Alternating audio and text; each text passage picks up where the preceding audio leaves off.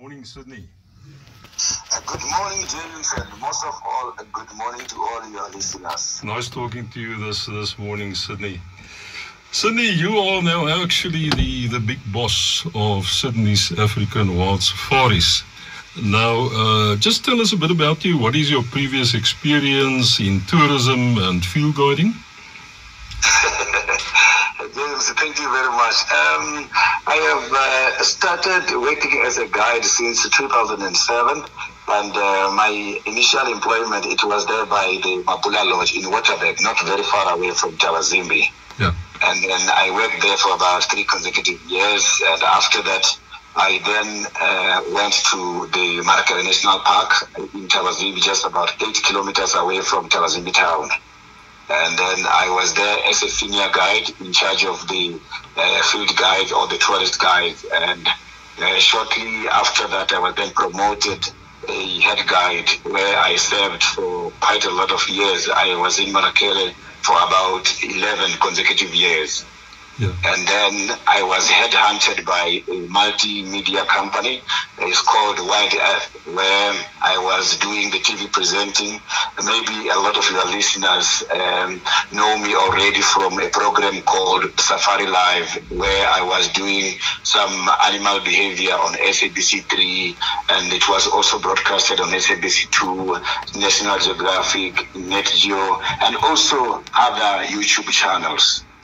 Yeah, Sydney, we feel really privileged that we've got a guy of your caliber here in our vicinity. You know, as you said, you've been working for quite some time at Marakele National Park.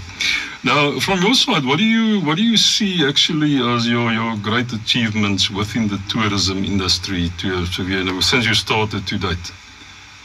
Yeah, that is quite a good question, James.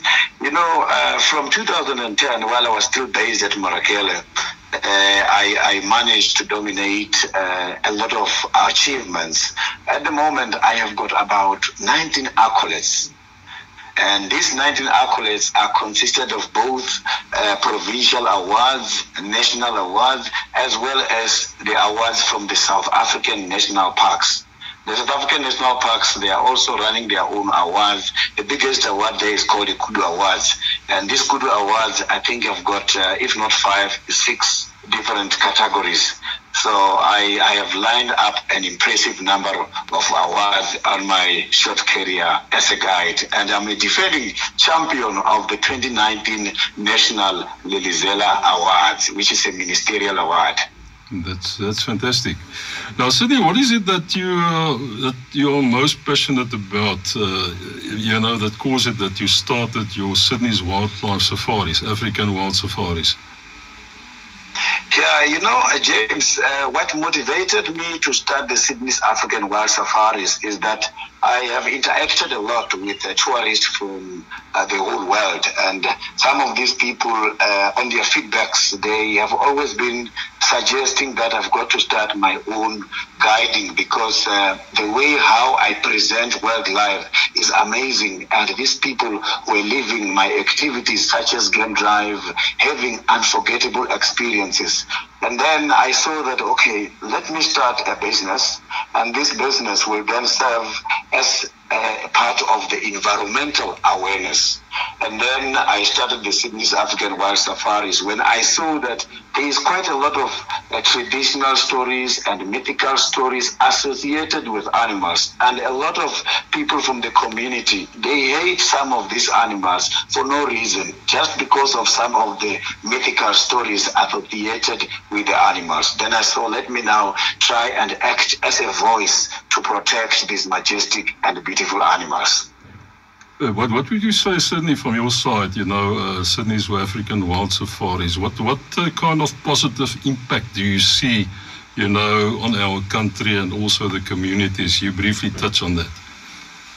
Oh, yes. When it comes to the communities, there is quite a lot of positive impact because now our community is starting at large. It is starting to understand that we have to live with these animals, and these animals, they help us a lot. We are, in fact, the beneficiaries, because people are coming to spend money all the way from overseas to come and see these animals. I have seen quite a lot of positive impact, especially when it comes to the youth, because people are spreading a message. Everyone is so touched, and everybody wants to play a role when it comes to the preservation of our African wildlife. So the Sydney's African Wild Safaris is also giving people an easy access. It's acting as a link between the park and the people, the reserves and the people, because we are catering for activities such as game drive and at an affordable price.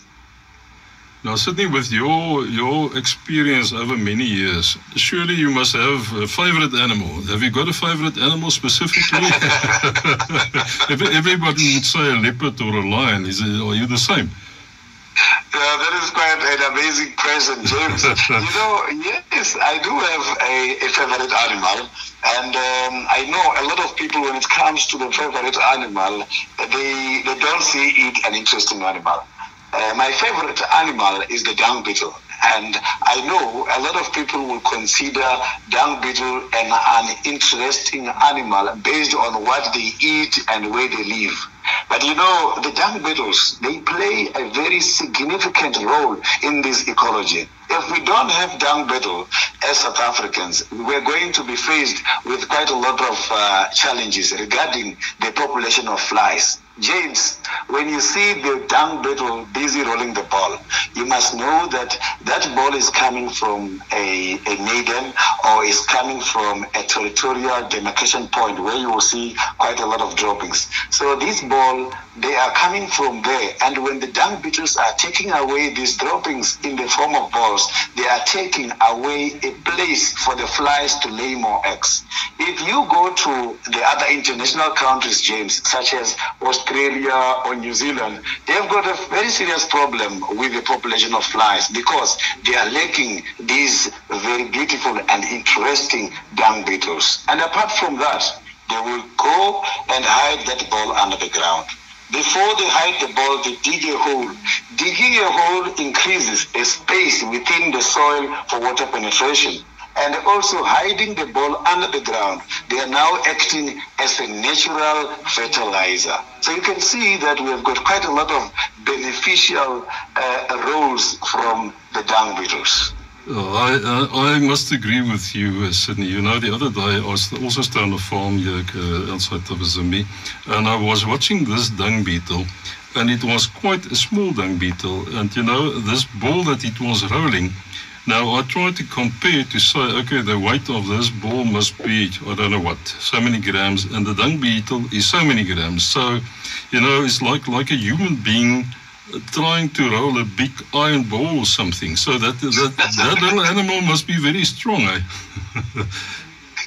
Yeah, James, dung beetles is one of the strongest insects, because they can be able to push something at least 1,140 something multiplied by the body weight. So they are very much strong animals. Yeah. Now, Sydney, just tell me the areas where Sydney's African Safaris, where you are actually operating. Which national parks do you operate? Yeah, James, Sydney's African Wild Safaris is an independent tour operator catering for the activities in parks such as Marakele National Park, which is not very far away from your house, I believe. And then we also do the Kruger National Park as a whole, and we are also doing the Mapungubwe National Park. But we are not limited. We can also take you to other interesting areas of your interest. If you call us wanting to visit some of the archaeological or the historical sites in an open safari vehicle, we can possibly make some arrangement and see if we can take you there. Sydney, now with these, the lockdown that we've got now, and we've got the problem with foreign visitors and so on, surely that must also have a big impact on the national parks and on the kind of these your business and other businesses as well. Yeah, James, the COVID-19 and the regulations there made it very much difficult for us to survive, especially the whole of 2020. It was not easy because we are depending on the international tourists. And then, yes, they have introduced the inter-provincial tourism. Yeah, we tried a little bit to get more business from our own people, local people. But without the international guests, it is very much difficult. I'm not saying the regulations which were put there, it was not good for the government to do so, because yes, anyway, their priority was the protection of our lives. Yeah, Sydney, just now, if you take people to these parks, do they sleep? Where do they sleep? Do they sleep in chalets? Do they sleep in the field in tents? Or how does it work? Yeah, James, let me now maybe talk about the Waterberg National Park, what we're doing there before Kruger National Park. We are having the day visitors. Day visitors are those people that we come and take. And here in Sydney's African Wild Safaris, if you book with us coming from Tawazimbi, considering the proximity, we will come and take you from your house. As a family, the minimum 8 people will come and take you, and we drive you into the park for a whole day. We spend much time with you, educating you about wildlife, interacting you from the beginning of the game drive until the end. And then we have got also the half-day game drives, where we will take you just for a half day, which is normally 6 hours. And if you want to go there just for 3 hours, morning or afternoon, then we can take you for just 3 hours. So people who would like to sleep over in Waterberg National Park through Sydney's African Wild Safaris, they are also welcome to do so. We can book them to sleep over in the park, but I'm also working hand in hand with all the adjacent lodges from the Waterberg National Park, because people who are visiting them, they are also interested to do game drives. But if you've got a lodge in Tawazimbi by the surrounding of Waterberg National Park, you're more than welcome to contact us so that we can then become a link between your people and the park. We can become your service provider, and I can promise you we will give your client the best unforgettable experience. Excellent, good to hear that. Sydney, just give us your contact details. I don't know if you've got a website or an email address and a telephone number that you can give us. Yeah, James, and not long time ago, about a few weeks ago, we have also launched the Sydney's African Wild Stories, which is our kind of a YouTube channel where we are also posting some of the interesting clips so that people can always enjoy what we are doing out in the world. So yes, we have got a website. People are more than welcome to visit us. Our website is www.sydneysafricanwildsafaris.com.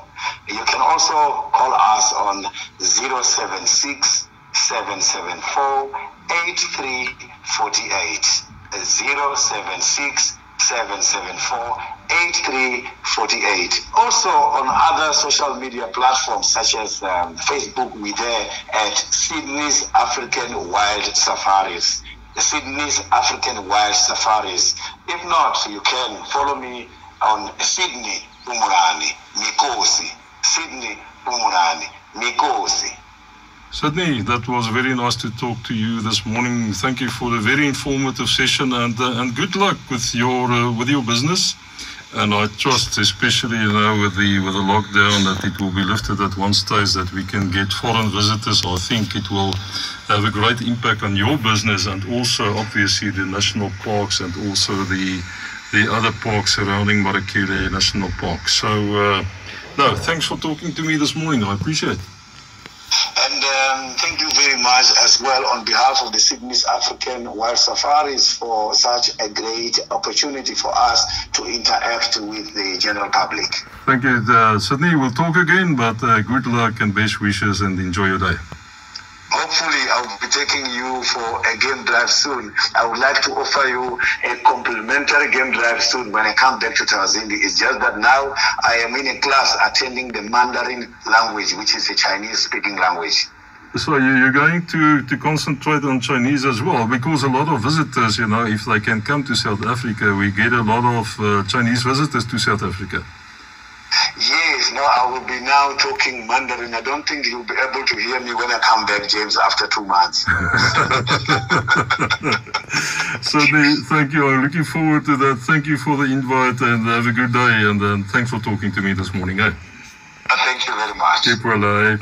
Bye-bye. Bye.